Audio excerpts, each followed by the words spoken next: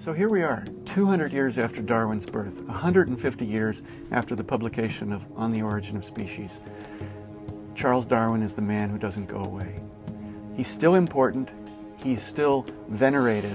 His central idea of evolution by natural selection is still considered not just right, but fundamental, central to all of biology. You say the voyage of the Beagle and everybody thinks Galapagos, Galapagos. Darwin was on this ship, got his idea about evolution, went home and wrote a book. Well, it was much more complicated than that.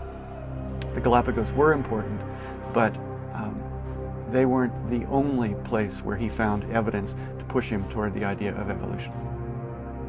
The other place was the east coast of South America, particularly in Argentina, south of Buenos Aires, where he excavated the fossils of giant extinct mammals. Darwin found these fossils of things that seemed to be giant extinct armadillos, giant extinct ground sloths, and some other strange creatures.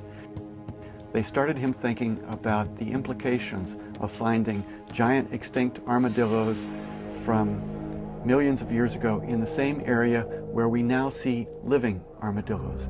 This suggested to him the idea of descent from common ancestors, descent with modification, the evolution of all species from an original trunk of the tree of life. And he recognizes that in the very first line of The Origin of Species. The very first sentence of his great book alludes to the fossil mammals he saw on the coast of South America. It's amazing that he is still central.